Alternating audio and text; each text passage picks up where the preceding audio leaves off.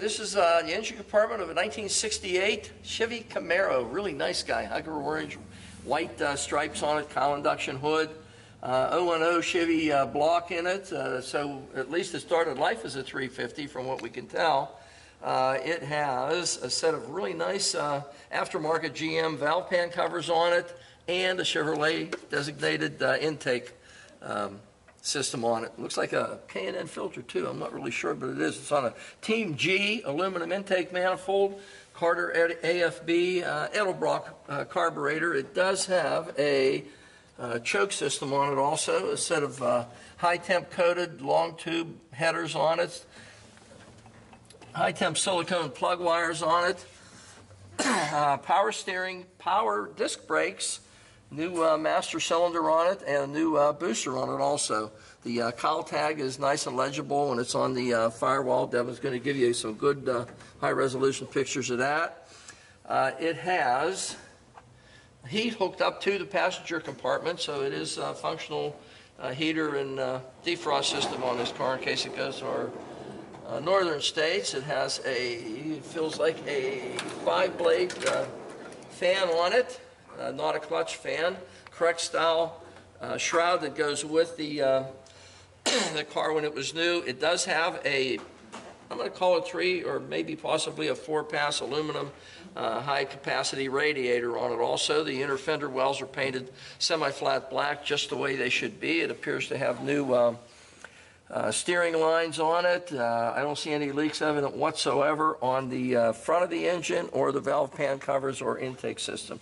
There's absolutely nothing there. The belts feel to be fairly new. Looks like Donnie did put a brand new battery in it for us and a shutoff too. We're going to start putting these shutoffs on all the vehicles here. Something that we really need to do. Core support doesn't appear to have been ever disrupted in any way. It's a really nice clean engine compartment. It's a 350 Chevy.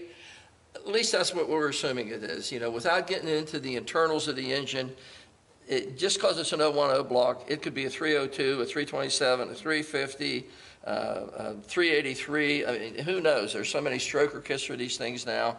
But at least it did start life at this point as a 350 Chevy engine. Great engine compartment, lots of horsepower, more than adequate to push this little guy down the road, and we're going to go around the rest of it for you. Okay, our presentation today is on a 1968 Camaro, Hugger orange, white stripes. One of my favorite color combinations on these cars. Really a great dramatic color combo on it. Look at the fit on this thing. The whole way across the header panel, fender, and the hood on this side. And the paint, you can see the stripes, but you can't feel them. There's a lot of clear on this. This is not a driver quality paint job. It certainly surpasses that of a driver quality car, fitment and finish wise. Very dramatic paint on it, and beautiful fitment on it. SS style grille. All the windows are nice in it. There's no cracks or breaks in any of the grille area. The parking lights are real nice and clear. Bumper fitment is very nice and linear. There's no marks at all on the front of this bumper. Usually there's some scuff marks or imperfections on it. This one absolutely shows none. Panel underneath the front, your front fascia. There's no pull marks or anything on it. Of course, it has the standard, which everyone wants, is a front spoiler. This car actually sits up a little bit. It has a little bit more of a dramatic look. It sits up a little bit higher than a conventional Camaro would be. The side marker lights, 350 designation, everything is nice and clean, no patina whatsoever. And again, look at the fitment on this guy. Look at this. And the door, the front of the door, I mean, everything on it is fit as precise as you could hope to find. Correct wiper arms and blades. These are argent, these are polished, but they're the correct style blade. Nice clear painted area on the dash. The person that replaced this or did this restoration decided to paint it Hugger orange whenever he did the tub of the car. Normally these are flat black. Pad itself on the top of the dash has no deviations or cracks whatsoever in a tinted windshield. And I'm going to call it tinted glass on the side windows also. Paint across the roof, down the sides, everything is just as nice as you'd ever want to have to find. Wipes, whiskers, nice and tight fitment, and look at this, just as nice a fitment, the front window to the quarter glass. Does have a pair of mirrors on it too, that's nice, the correct style mirror for 68. Again, the door fitment, look, you just can't not get any better than that. Even this, there's usually a little bit of a misalignment on this chrome trim on some of these Camaros. This one has absolutely none. Molded door panels for the premium interior, which is a houndstooth interior, and really dramatic look because it's orange houndstooth, which is kind of a rare combination, an orange car with an orange interior in it, but you gotta like orange, and I happen to. So this thing really has a nice dramatic look. The panels, everything on this car is just as fresh and clean. Sills, brand new door sills. Up inside the door jamb area, just as clean as you could hope to find. Wooden steering wheel in it. The gauge package appears to be the correct style. It has the trimmed out gas brake, clutch, and parking brake cable pedals too. 4-speed, as you can see, really a nice dramatic interior. It does not have, from what I can see, any seat belts, front or rear. So we're going to put seat belts in the front for sure. Nice door fitment, very, very nice fitment. Drip rail, there's no marks or no brooms fell against it through the years. The back window, same deal, that's a smudge. Hat rack has the perforations for the speakers just the way it would have been from the factory. Way back in the day, a set of rally wheels appear to be 7-inch rally wheels with the correct style hats and trim rings on it. Nice set of Cooper Cobra white leather tires on it. And you can see the stature of the car, the way it sits up just a little bit, gives it real, just a real nice arrogant look to it. You know, instead of being slammed down where a lot of guys like them, this one's up just a little bit, gives it a nice dramatic look. Okay, going around the tail section of our 68 Camaro, again, look at this. You see them, but you can't feel them. There's a lot of finesse in the paint in this vehicle. Someone's done an incredible job on it. It's nice fitment of the spoiler. Stripes go up the way they should on it. SS designation, just like we had in the grill. There's no patina whatsoever around the tail light and backup light surrounds. Rear pan, no pulls, no dents or dinghies, no deviations on it whatsoever. Very dramatic back end. And again, look at the fitment of that decorative. It just can't get any better than that. Trunk area. Splatter painted just the way it would have been. There's no mat in it. Look at that. There's original owner's manual for the car. That should be in the glove compartment, but we have it in the trunk. Pans appear to be original. Can't really tell. Once we get underneath it, we have a better indication. Nice rubbers on the doors and around the trunk area. Everything is nice and soft and resilient. Someone's done a very nice job of the restoration on this vehicle. Very nice job. The passenger side is going to be just like the driver's side, I'm sure. Forgot to mention it does have wheel arch moldings on it. It gives it a nice dramatic look. Going down the side, again our wife's whiskers, and look at the fitment. I'm just overwhelmed by how nicely the windows fit in this car, both the front window and quarter glass. There's just no way you could get it to fit any better. And the same thing with our drip mold on both sides, just as fresh and clean. And again, this fitment on this trim on these cars, which was an option, usually is deviated. It's off a lot. This one is spot on. You can't make it fit any better than it does. And there's our gap again, just as fresh and clean as you'd hope. And this side's going to be the same as the other side. Devin's going to give you a lot of high-resolution photos of this vehicle inside, too.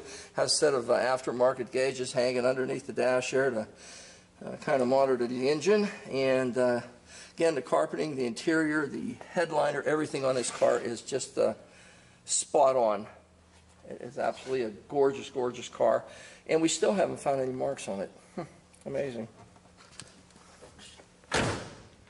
Really nice fitment. Again, our right-hand mirror. Everyone likes to have a right-hand mirror. Again, the fitment look. Look at this. Can you believe that? Single mast antenna, SS designation, Camaro. I forgot to mention on the other side and on this side, the rocker panel molding. There's no dents or marks on it from heel marks from being kicked through the ears. And we're back where we started again. No marks on the side marker light or our 350 designation on it. This is a really nice car. This thing, we've been really hitting them right on the money here lately. Kevin's been giving us some really nice cars to market to you. They The 68 Camaro, 67, 8, and 9, again, are like the premier cars out there. Everybody seems to want one. And 68 happens to be my favorite because it doesn't have the wing windows, but a lot of guys won't buy one unless it does have the wing windows. It's just, diversity on whatever the public wants, whatever that particular individual wants. But this car, you just watch me go around the entire vehicle. I did not find any imperfections in the paint. I did not find any chips or marks or any misalignment on any of the panels, the doors, the deck lid, or the hood. The fitment of the front bumper, back bumper, everything on this car is spot on as far as I'm concerned. That's my estimation on it from going over these cars on a daily basis. Now, someone else may, anticipate something more perfect. This is not a new Porsche or a new Ferrari 488. It's just not. It never will be. It never was. But the fitment on this car is as precise as you could ever hope to find on any 1968 Camaro. The rally wheels add a lot of dramatic look to it. It does have a very, very substantial power plant in it to push this guy along, and it's a 3-pedal car. So how much more fun can you expect from a car in that color combination? Fantastic looking car, and it's available here at Hanksters in Daytona Beach. So take a look at it, and please come down in person so that you can drive it and we can take it out and twist it through the gears for you and put it up on a rack and show you the car. But if you can't, that's why Devin is going to compile 100 photos or very close to it, plus this video, which is supposed to be 15 minutes now. I'm up to 20-some minutes in them again. But we're trying to show you these cars as well as we possibly can so that you know exactly what you're getting when you buy a car from Hanksters in Daytona Beach, Florida. Okay, this is the underside of our 68 orange with white stripes Camaro. Really nice looking car. It is a 350 010 block. I'm going to call them 1.5-inch primary tube headers along long length, 3-inch collectors going into 2.5-inch primary pipes back to the mufflers. The subframes on this car are just as nice. A few superficial marks through the years from being jacked up. You can see a couple little indentures just from jacks through the years. Certainly nothing to compromise its integrity, absolutely nothing. Disc brakes in the front, heavy-duty calipers, nice fresh-looking rotors, newer backing plates on it. The shocks are also newer in the front, conventional starter on it. No leaks on the motor whatsoever. You can see everything is just nice and clean as can be. Does have a Lakewood style, I don't know the actual manufacturer, but I want to call it a Lakewood style blow shield on it. There's no cover on the front part of it. It allows some air to get in there and help cool the clutch, which is a good thing. The transmission is appears to be an M21 Muncie. The tranny also has no leaks whatsoever on it. Tail shaft the same way, and where is the speedometer gear, which is usually leaking, is not also. Has a parking brake, original equipment style, hooked up and functional.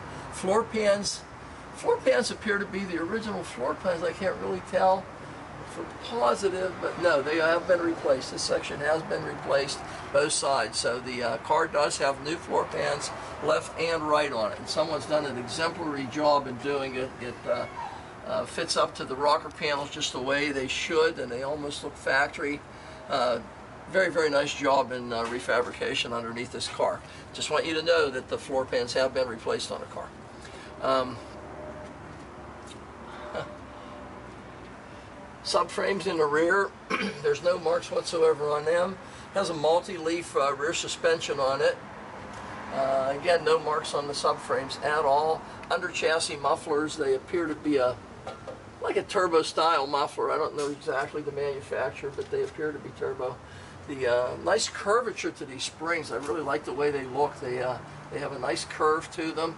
A brand new set of, they're blue, so I'm going to call them Monroe shocks, whether they are or not. But they do have a staggered shock rear in it. This one in the front and that one in the rear to compensate for torque bias of this rear differential twisting. The pipes going out the back, I'm going to call them 2 1/4. Those are 2 1/2. I'm going to call them, this is 2 1/4. Drop downs just the way they should be on the tailpipes, about 8, 10, 12 inches behind the rear wheel. Drop downs in the quarter panels appear to be really good. They actually appear to be original, whether they are or not. You know, sometimes whenever it's so professionally done, it's very hard to distinguish between an original one and one that's been professionally done. 10-inch rear, I don't know if it's posi or not. Donnie will have it on a spec sheet whether it is or not, and the gear ratio. We're starting to put that on also for you to give you more information. It's just things that people ask us. What's the ratio, and is it a posi rear end? So now you'll be able to look at our website, and you'll be able to tell exactly what it is. The gas tank appears, again, hard to tell whether it's original or replacement, but there's not a single imperfection on it. I don't see any marks or dingies or dents or anything absolutely whatsoever on the thing, so we'll call it a replacement. The fuel line has been replaced, and it has nice curvatures in it the way it should be for a fuel line, not a straight line running. The brake line is also a replacement, so everything underneath this vehicle has been refurbished to as new or better than new condition. And again, you can look at the drive line. At least at this point, there's no leaks in the engine, transmission, bell housing area, tail shaft, none of it. You can see it's all pretty much leak-free. Oil and filter, I know, was just changed in it. It's just a nice undercarriage on this vehicle. It's a nice looking car. It has a lot of integrity to it. We're going to see how it runs, but it's a nice car that deserves your consideration here at Hanksters in Daytona Beach. Okay, this is the interior of our orange with white accent 68 Camaro. Wooden wheel in it. Really nice looking wooden wheel. I'm assuming it's a Grant, I'm not really sure, but it does have a tri-spoke just like the Corvette style did. Horn does not function in the wheel, however, it does work outside. Speedometer, I'm going to guess, is going to work. The gas gauge is functioning as it should right now, showing us between 1/4 and 1/2. Left turn signal working the way it should. Right turn signal doing its act over here. Wipers, let me see here. Wipers working as they should. Have a set of auxiliary gauges underneath the dash. You can see the oil pressure is holding nice and high, pretty close to 60 pounds, 55 pounds of pressure. The temperature is just starting to rise up to about, what is it, about 150 right now. We just had it running for a few minutes. The fan for the defrost is not working. Blown fuse or something, I don't know really what it is, but it's not functioning at this point. Real nice interior in the car. It has a lot of restoration done to it. You can see the headliner is really nice and fresh looking. Interior is just absolutely gorgeous. It does not house any seat belts at this point. You know, we're going to have to put a set of front seat belts in it at least for you, but it's a nice car. Radio. Let's see if it works.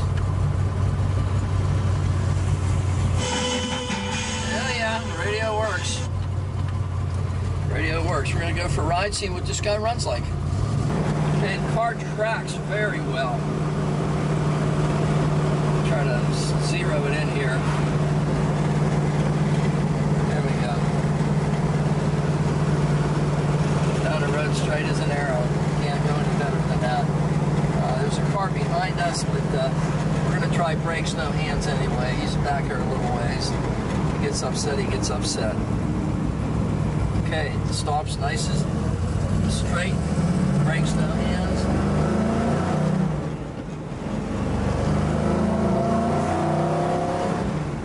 Tranny shifts real nice and smooth.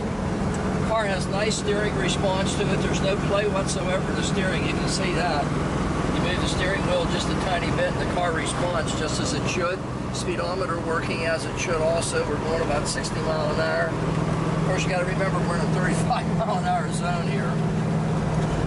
Oil pressure holding nice and high, about 55 pounds, close to 60. And water temperature, we're up to about, what is it, about 160 something.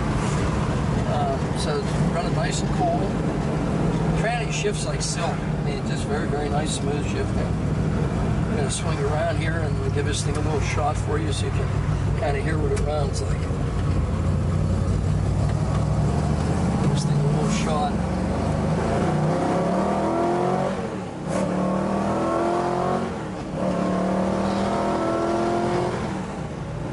Car pulls just like it should, a nice strong running 350.